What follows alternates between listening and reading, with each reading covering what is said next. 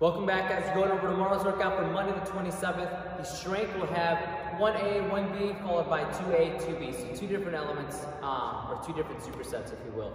Now 1A, we're going to start off by doing a close grip push-up. Now, with the close grip push-up, that doesn't necessarily mean we're doing a triangle push-up. That could just be your hands a little bit closer than shoulder width apart. That being said, if regular push-ups are hard enough, this can also be done from the knees, or you can also do a push-up to a target. So if you have a bench at home, or possibly just doing it to a desk, couch, anything like that nature, it's going to elevate your torso a little bit, will make it a little easier. Just keep the same concept, right? A little bit of a narrower grip. Now, for the push-up, we're going to be doing 4 total sets, anywhere between 10 to 20 total repetitions on the push-up. After you're done with the push-up, you're going to rest 30 seconds. Then 1B, or the superset of that, is going to be another 4 rounds of a lateral lunge. This can be done holding a weight, so a kettlebell or a dumbbell, overhead or in a goblet position. Now for this, you're going to want to have your feet far out with your toes pointed forward, just like we've done before. You're going to lean over to one side. As you're leaning, your hips should come back and the knee is going forward, ideally over the toe. Go as far down as you can. A lot of the people are going to be limited by their flexibility within their legs, if you will. So it's a good way to strengthen the upper part of the glute. Now for this exercise, we're going to do anywhere between 6 to 8 reps per side. All right, so that'll be per leg. Now again, 1A, 1B, that'll be 4 total rounds, resting 30 seconds after every exercise. Once you're done with that, 2A is going to be a single arm banded crossbody row. It's actually a great exercise. It's going to be new, so if you're not, I would just off the bat recommend, make sure you watch the demo video so you have an idea of how to set up, but it's extremely simple. Grab your band, make sure you're sitting down on the floor, loop it over your foot, and then with the opposite arm, you're just going to grab the band. Grab it so that when the arm is extended, there is no slack on the band, so there should be tension the whole range of motion. And then as you're pulling, you're just going to squeeze the upper back, squeeze the bicep, and come back. Again, this one is going to be a unilateral exercise, so it'll require you to do both sides. For that, we're going to do anywhere between 20 to 30 total reps per side again.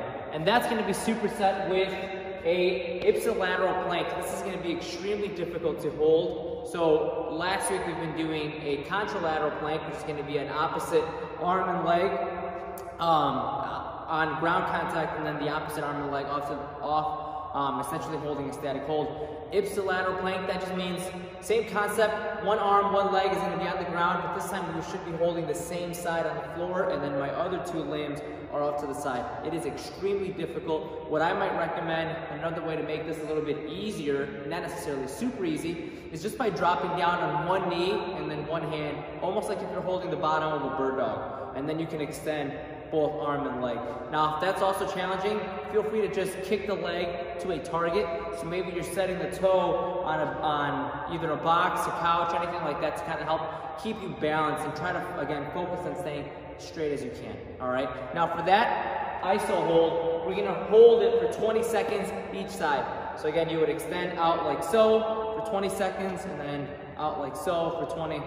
After you've done each side, rest 30 seconds. That'll conclude the strength. Conditioning today, it's going to be 4 times of 15, 12, 9, and then back up 12, 15. So a little bit of a different complex, if you will. Just a couplet, dumbbell hang clean and press. This is going to be total reps, followed by goblet squats. All right. So on the hang clean and press, remember it's almost like a kettlebell swing. Big hip hinge. Keep the kettlebell or dumbbell, whatever you're doing, closer to the hip. Don't let it go super far down by the knee. Keep it up high, and then you're using your hips to pop it up. As soon as you catch it on the shoulder, try to receive it in the bottom of your push press position. So you're coming down, receiving it with bent knees, and then using your legs to drive the weight directly overhead, especially because we just did a lot of push-ups prior to the conditioning. So try to save the shoulders. And then obviously on the goblet squats, if you can, I would recommend pacing it so that you can go unbroken for all of these total reps, right? And pretty much that'll conclude the conditioning. The warm-up for today, what we recommend is just 2 rounds, pretty simple, going through 30 jumping jacks, 20 mountain climbers, and then finishing off with 10 up-downs.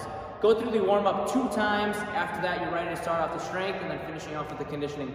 All in all, it should take you right around 30 to 45 minutes of work. That is including with the warm-up. Guys, it is Sunday night. I hope you enjoy the workout tomorrow. if you are not watching The Last Dance, the Jordan documentary, please stop what you're doing, go to your TV, watch The Last Dance, and then shoot me a text, let me know what you think.